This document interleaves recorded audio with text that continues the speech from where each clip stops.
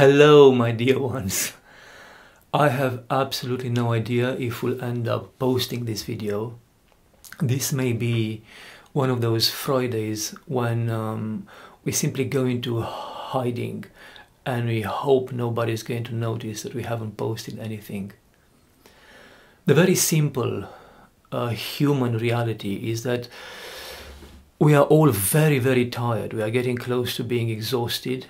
It is almost the end of the summer for us. End of July means the end of our pilgrimages.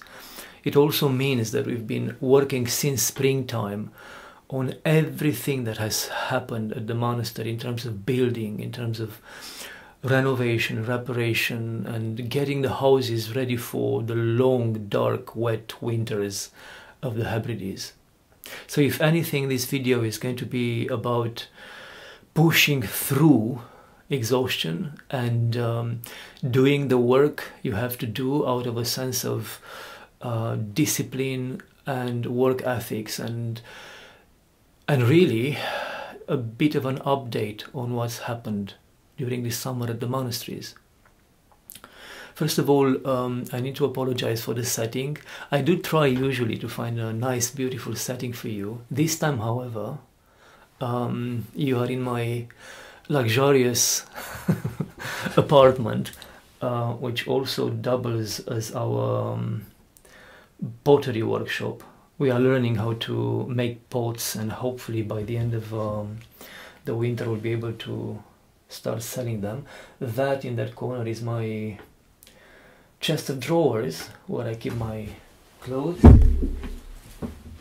and that is my bed for the summer. I'm basically in the shed, and those are some of the pots we've finished this week.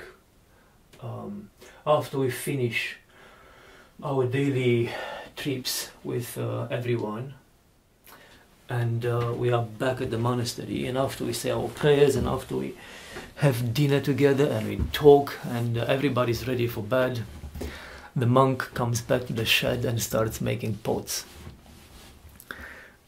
I'll tell you about that probably a lot more in the future, because it is a wonderful discipline to keep one awake at night, and so keep one's prayer alive. But what has happened during this summer? Well, first of all, I need to thank all our pilgrims because they've kept us alive. Today we are going to Inch Kenneth, which is the island of St. Kenneth, where he lived as a hermit and also where a small monastery was formed around him.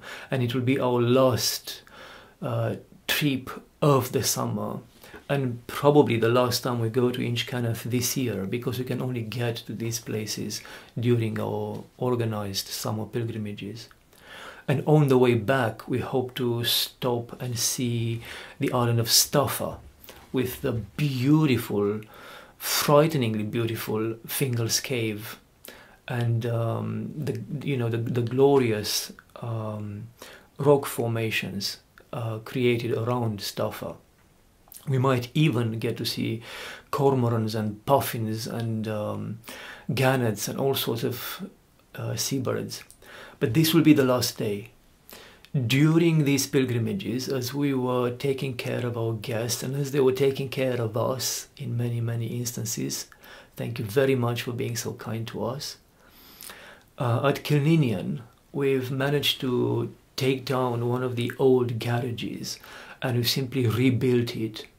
And we've rebuilt it as a trapeza, which means a dining room for our pilgrims.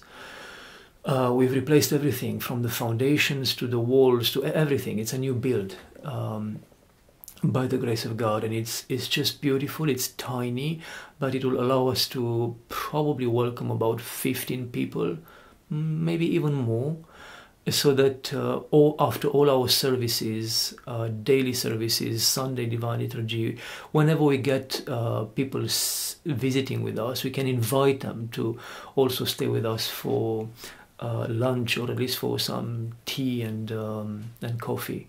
it's something that as a Moldavian monk I feel a deep responsibility to be able to offer, but at the same time I don't like inviting people whom we don't really know into the monastery itself, into the house where the sisters, the mothers are living.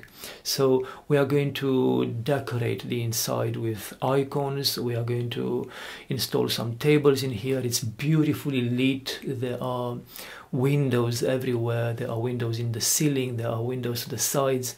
So it will be a joy to welcome people here when the work is finally done. And then, while we were working on the trapeza, on the dining room, we've also started the work in the loft, in the attic of one of the houses where mothers are living. So the attic is going to be split so that we have more living space there, and also more workshop space, which we are in desperate need of. This will allow us to welcome new people, new sisters who are testing their vocation before dedicating themselves to Christ and to monastic life.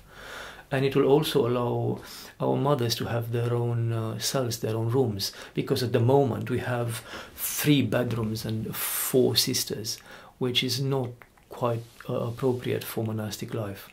So as you can see, there will be 4 dormers that will be installed. They're already built already, and that will bring in a lot of natural light, which is very, very helpful given where we live. It will also provide with a beautiful window looking out towards the ocean for the sisters living in the loft. Inside, we've done our absolute best to use the best insulation that we could buy. I think it's as high in terms of regulation as it can get, because the house is very cold and because the winters are very cold and windy as well. So God willing, when all is done, we shall have more space for mothers, more space to welcome new sisters, and also new space for when you come and you visit, for us to give you a nice cup of tea and maybe a nice cake, just to say hello and to express that you are welcome and you are loved in Christ whenever you come and visit us. What else have we done? We've done a lot of things. On Iona, we've been trying to find workers, and I think we've found someone who will come in about a month's time to replace pretty much the heating system in the house. The heating system, which is connected with the cooking system and the hot water system, is collapsed, so we have no heating in the Iona monastery at the moment. But thank God it's still summer, so it's been all right. But we are going to have to repair it, otherwise it will be quite challenging to be here during the winter. Also, the iconostasis will come in about 2 weeks' time, the new final iconostasis for Kilninian. So there's been a lot of work going on in these 2-3 months while we're also running our pilgrimages. But by the grace of God, everything progressed the way we were hoping and praying it would. I am publicly asking for your support. If anybody out there can help us, please help us. Only the work at Kilninian, only the work for the trapeza and for the conversion of the loft into more living space and workshop space, that's about £270,000. So it was an extremely courageous decision to go ahead and do the work. But we all know, it's very visible, that this monastery will only grow to the extent to which we work and you support us. And there is almost a physical need for this monastery to grow, both on Mal and on Iona. There are so many people who it's pointless. Let's just say that there is a very clear need for Orthodox, monastic Orthodox presence in the islands, and we are so grateful that God has chosen us to do this work.